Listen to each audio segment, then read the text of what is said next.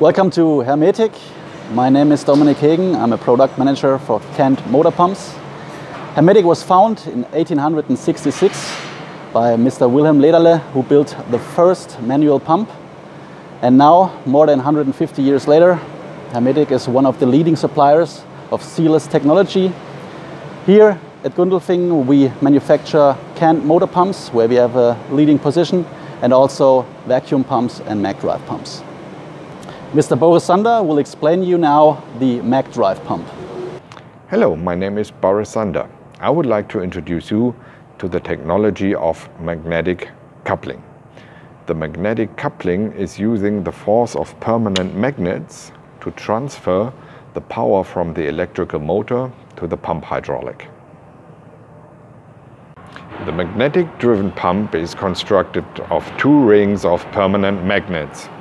An outer ring, which is driven by the electrical motor, and an inner ring that transfers the power to the hydraulic. These two are separated by a shroud, which is more or less looking like a pot.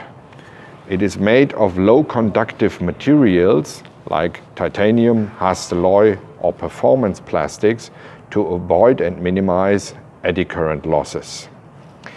The hydraulic part of the pump is equipped with a slide bearing.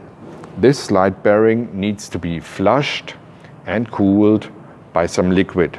The liquid is taken from the hydraulic part of the pump, is led through the shroud to flush and cool the slide bearing. This stream is also used to take away the eddy current losses and the heat induced thereby. It needs to be continuously flowing, and therefore the magnetic-driven pump needs a minimum flow. This minimum flow is given in the instructions of the pump. This magnetic-driven pump is equipped with a special hydraulic. It is a so-called liquid ring vacuum pump hydraulic. It produces vacuum in the chemical industry, petrochemical industry, and the general industries. I show you the technology of a liquid ring vacuum pump in a different video.